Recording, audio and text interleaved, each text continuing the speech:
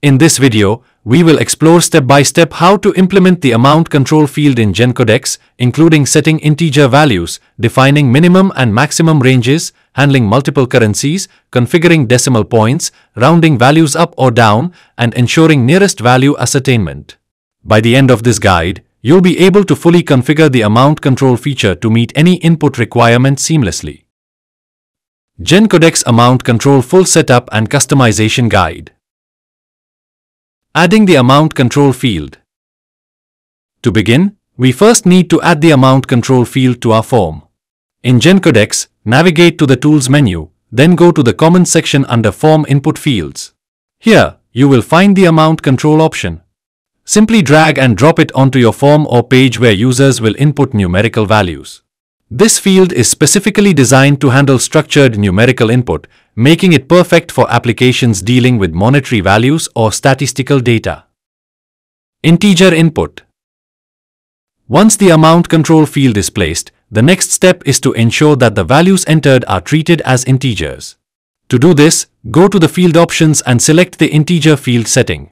This setting automatically converts any input into a whole number, preventing the user from entering fractions or invalid values. Defining minimum and maximum input range. To maintain controlled numerical input, it is essential to define a minimum and maximum range. This prevents users from entering values that are too low or too high, ensuring consistency across data entries. In the field options, locate the min and max range settings. Enter the minimum amount that should be accepted. When a user enters a value below or above these thresholds, Gencodex will display an error message, prompting them to enter a valid amount. This is particularly useful for financial transactions where only specific ranges are permitted.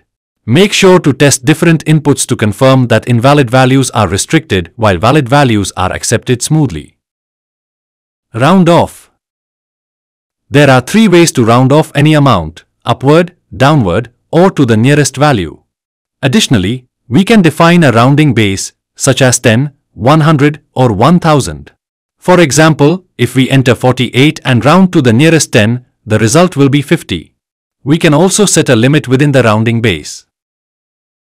If we choose 9 as the limit for rounding to the nearest 10, then an input of 41 will round down to 40. Enabling different currency formats. A powerful feature of amount control is its ability to handle multiple currencies with real-time format adjustments.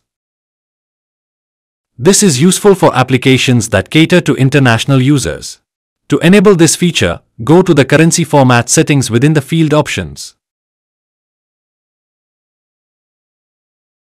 Select the currencies you want to support, such as USD, dollar, EUR, euro, JPY, yen, GBP, pound, and others. Additionally, you can add a prefix and suffix to ensure clear identification of currency formats. A prefix, such as $100 for USD, will appear before the amount, while a suffix like 100 Japanese yen will appear after the amount. This makes it easier for users to recognize the currency they are working with.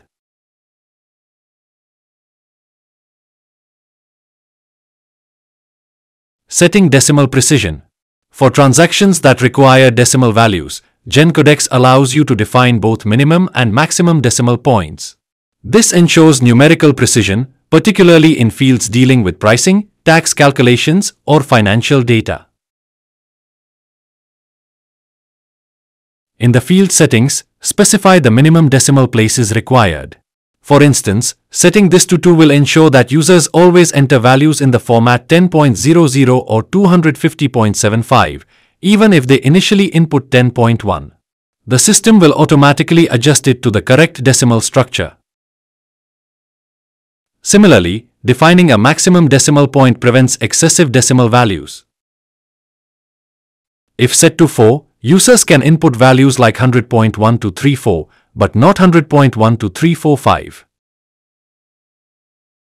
This prevents inconsistencies in calculations and maintains formatting integrity. Once this is set, test different inputs to confirm that the values adhere to the correct decimal structure. Thank you for watching the Gencodex demonstration.